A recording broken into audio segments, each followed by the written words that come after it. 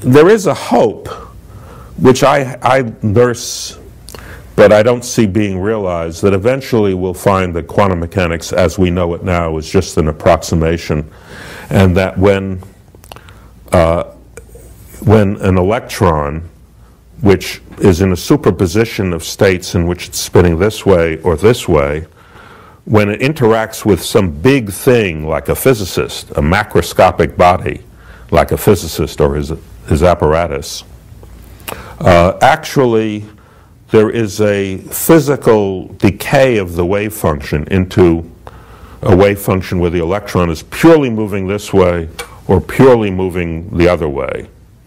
And that, in fact, the history of the world has not split. There has been an evolution of the wave function, which is not the kind of thing that occurs in quantum mechanics as we know it, but represents a something that's specific to large bodies. I think some people have thought that perhaps gravitation has something to do with this, that after all, large bodies are the only ones where gravity is important. Gravity is an incredibly weak force on the atomic level. That would make sense of the whole thing, if that were true. But it requires a modification of quantum mechanics. And there are papers that suggest possible modifications of quantum mechanics. Well, that's a great hope, isn't it? That would be wonderful. I think that's the best hope, that we will find out that quantum mechanics, as we know it, actually breaks down for very large things. Now, it's true that the predictions of quantum mechanics have been verified for electrons that are separated by macroscopic distances. We can verify that there really is what's called an entanglement, that you can have two electrons that are meters away from each other, where the physical state is not a state where one is up and the other is down, but one which is a superposition of left up, right down, and left down, right up. So these two particles know about each other, in some sense. Yeah. And it's just what you expect quantum mechanically, and it happens over macroscopic distances. But they're still just electrons. They're not big, heavy things with gravitational fields. So it may be that these experiments that verify quantum mechanics at macroscopic scales don't really settle the argument. But I tell a story in something I wrote, a true story, that a friend of mine who was a physicist at the University of Texas, who now incidentally wound up at Oxford, Philip Candilis, was standing next to me waiting for an elevator. And I asked him, whatever happened to so-and-so, mentioning a graduate student who had seemed very promising and then we never heard of again. And Phil nodded his head sadly and said he tried to understand quantum mechanics. Well, I try and try and try, but I never seem to get anywhere. And the amazing thing is that we don't need to, that you can live your whole life calculating the energy levels of atoms and molecules and calculating cross-sections for elementary particle reactions, using quantum mechanics every day as part of your intellectual toolkit, and never confront these problems. I've met physicists who've said, well, why bother? I mean, the mathematics works, but that seems to me so unsatisfactory. It is unsatisfactory, but it's not professionally unsatisfactory. No, I can see that. It's only humanly unsatisfactory. I can see that. But there's a slight analogy. It's nothing like so profound. I think I've heard you say, all right, that many physicists, going back to the God question, don't really care. I mean, they don't think it's an interesting question. I can't quite get that. I mean, it does seem to me that I don't believe in God, but it does seem to me that you've got to care about it because if it's true, it's one of the most important thing in the world. Yes. That's right. I agree. Yeah. Well, I think the expression I used is that most of my friends in physics don't care enough about religion to qualify as practicing atheists. Yes. They just don't care, and they don't want to think about it. And I do think about it. I try not to think about it too much. I mean, clearly one could let it run. You could let it run away with you. I've visited organizations of people who are atheists and who gathered together for mutual comfort. Yes. To me, it smells a little bit like a church. Yeah, they're not very edifying, some of those meetings, are they? But I mean, they're very well-meaning people, and yes. I agree with them, but I wouldn't build my life around. No, you go along to give them a bit of moral support. But well, they invited me, so yes. I went. But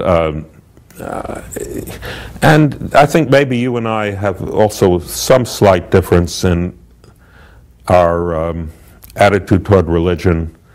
On the aesthetic level, well, perhaps not, but it's been part of our lives for so long. So much of yes. history has been bound up with it that you can't not only be interested in it, but have a kind of respect for it, the way you would have respect for someone who you don't particularly like, but who's still very powerful and has played a large role in your life.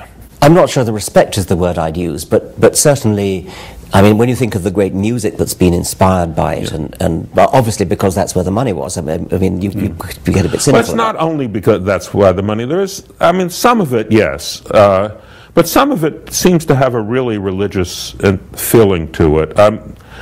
I don't know about music, but, in poetry, there are poets, well, with John Donne, I don't know. I mean, he was such a randy preacher, but with someone like Herbert or Gerard Manley Hopkins, I think there really is a religious inspiration there. I do too. I mean, I wouldn't used to be too and I think giving up religion, we would lose Gerard Manley Hopkins. I agree, and I'm sure Hopkins didn't make that much money from it either. Yeah. I mean, but we wouldn't lose Shakespeare. There's not a bit of religious inspiration in all of Shakespeare. That's right. And that's one of the, I mean, that's considerably more important than Hopkins. Yes. Nevertheless, you can't read Shakespeare without knowing the Bible, because I mean, you can't take. No, your you have illusions. to know about it, and he uses witches, and he has Hamlet worrying about sending Claudius's soul to hell. But there's not the slightest feeling that Shakespeare himself took that very seriously. No, that's right. But I mean, I am in favor of religious education in the sense of education in the Bible and I suppose other holy books. Well, and also the Greek myths and the Nordic myths as well, or you can't understand. And some of it is great literature, some of it isn't. I mean, the Bible is a mixed bag. A friend of mine who is more learned in these things than I am said it was really an anthology of Hebrew literature, and some of it's good and some of it isn't so good. Well, so in the King James version, some of it is I I'm think, talking about the Old Testament, of course. Yes. Yeah. I can't read the Hebrew, but I'm told that, for example, my favorite book, Ecclesiastes, which in the 17th century English is ravishing. I'm told that in Hebrew it's very good as well. Yeah. Well, in fact, an Israeli told me that the King James version is closer to the Hebrew Bible than modern English versions, because the Hebrew Bible had an archaic flavor when it was written.